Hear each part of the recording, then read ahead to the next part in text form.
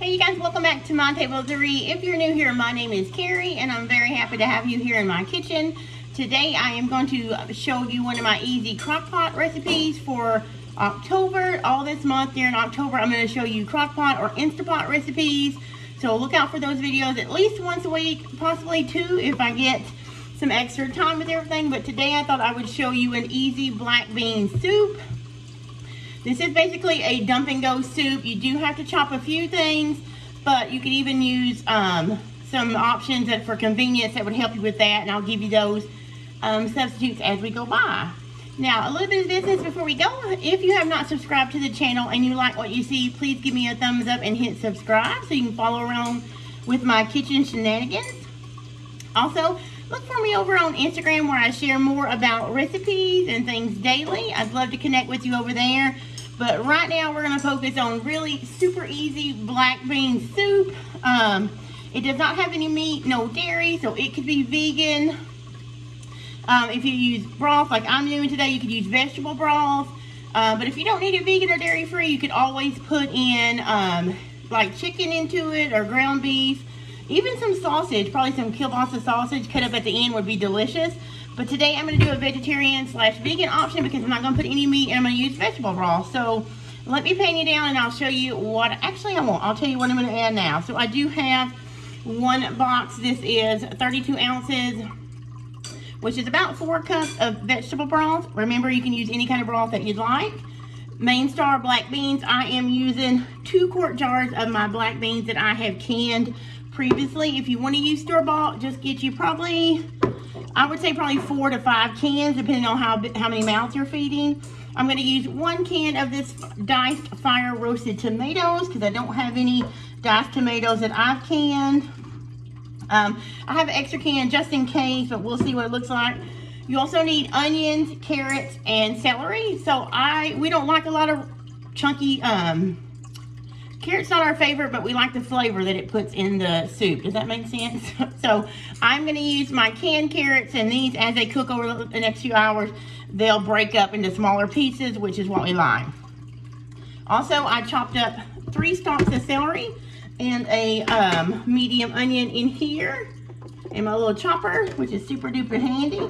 And then you're going to need your seasonings, which is, in this one I have 1 teaspoon of salt, 1.5 teaspoons of garlic, 1.5 teaspoons of onion powder. Over here you have your spices that kind of make it Southwest chili like.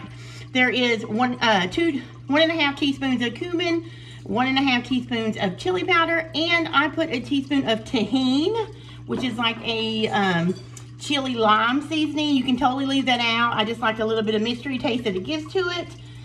So yeah, that is it. Very basic. Everything you can buy frozen. And like if you don't want to chop your celery and onions, you can buy that soup mix that comes in the frozen section. I think it's called, I think it's actually called soup mix, but basically it's going to have onions, bell peppers, and celery. So that would work amazingly well in this soup. And you can use canned black beans, chicken broth, or a vegetable broth from the store. Of course, canned carrots. Any of that you want to make your life easier, to make it more convenient, that is totally fine. Because basically, you're just going to be cooking the vegetables a little bit if you don't buy frozen and heating everything through. So it's really easy, really simple. I'll pan you down and show you now how I dump it in my crock pot. Okay, like I said, it's basically dump and go. So the first thing we're going to do is I'm going to dump in the 3 stalks of celery and the 1 onion that I chopped. Remember, you can use frozen here if you'd like to, or you can leave it out. Just, you know, the great thing about crock pots and soups is they are so versatile that you can adapt it to whatever you and your family like. I'm going to go ahead and dump in the carrots.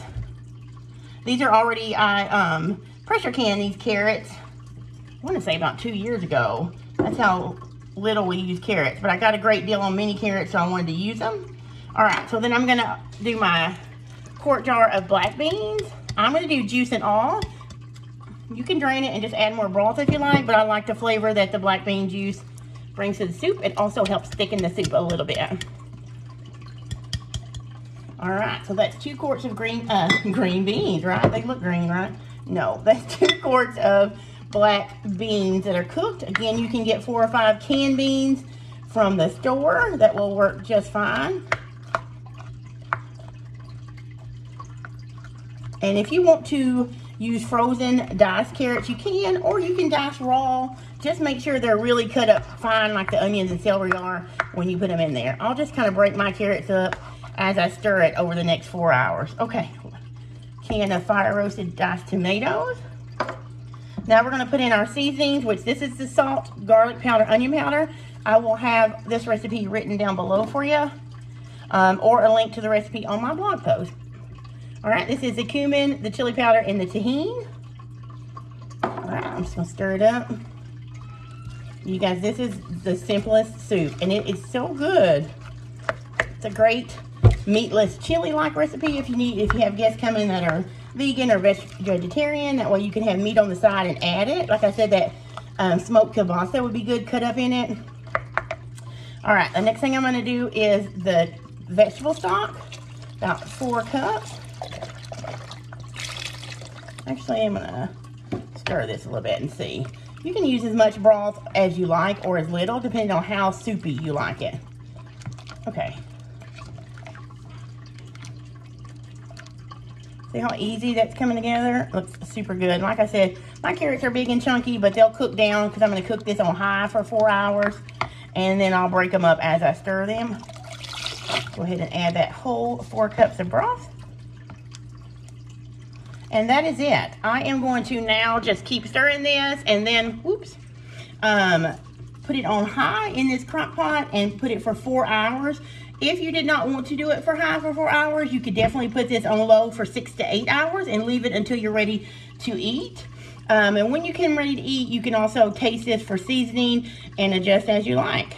So I'm gonna go ahead and put this on high, put the lid on it, put it on high for 4 hours, and we'll come back later about time we get ready to eat, and I'll show you what it looks like.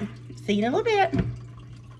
All right, you guys, so I actually am just coming back to show you what the finished soup look like. I underestimated how long it was going to be cooking. I had put it on 4 hours high, but I ended up actually cooking it at 6 hours on high, and it's actually perfect. You can see how most of the carrots have broke up some, and I can go through here and break them up if I wanted to, but this is perfectly fine. Remember, you can cut them smaller or use frozen diced carrots or even canned carrots. So there it's going. I'm going to turn you around and talk to you a little bit about how I serve this soup. All right, guys, I hope you enjoyed seeing how I make that quick and delicious crock pot black bean soup. I didn't get a chance to come back that same day. It's been a few days since then to close out and tell you how I serve it because things happen.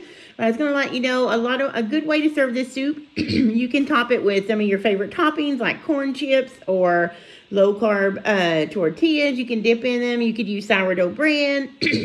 We like to top ours with a little bit of sour cream on some days, maybe a sprinkle of cheese, depending on how your family likes to eat your soups like that, because it is kind of like a chili. So anything that would go with chili would work well with this meatless black bean soup. And don't forget, you can always add meat to it. Definitely would add some bulk to it and some extra protein. But we like meals like this because there are some days that we go meatless and do not eat meat. So this is a good protein-packed lunch that we have on those days. It's also very frugal. With inflation today, you do need to find ways to save money if you're anything like us, and beans are the way to do that. So a lot of times you'll see in grocery stores, if you buy beans often, the canned beans have went up in price, and they are more expensive than the dry form. So my tip of the day to save money and be even more frugal is to keep a pantry stocked well with dry beans. Maybe red kidney beans, pinto beans, black beans, chickpeas, whatever kind of bean that your family likes, you can make this soup with it, right? So it's very adaptable, very affordable to go with dry beans. Just make sure you soak them overnight, and then, or at least 8 hours, soak them really well, and then put them in. Then if you use the dry beans in this soup, you could use about 1 pound of those to make a big batch, and you need to cook them on high for probably about 8 hours to get them fully cooked. 6 to 8 hours. You can test as you go, but it's been a long time since I used dry beans in this soup because I usually use my can, but probably about 8 hours on high. So 6 to 8 hours. Maybe 6 to 8 hours on low, but you know, you get that. I'll do some research and when I put the recipe below, I will put how long you should cook it if you use dry beans that have been soaked. That way there won't be any confusion. Like I said, I'm used to using my canned black beans. So that is it, you guys. I hope you enjoy this first Crockpot meal for Crocktober for me. Be on the lookout later this week as well for my pumpkin palooza recipe that I'm putting out for Digging with Health. She's hosting an open collaboration called Pumpkin Palooza, or 2022 Pumpkin Palooza, and I'm going to put out a yummy recipe that's a family favorite for that. So take probably about, what's today? Today is first of the week, so probably towards the end of the week. So keep an eye out. Give me a thumbs up if you like these easy, frugal crockpot meal ideas, and I'll see you guys next time in my kitchen.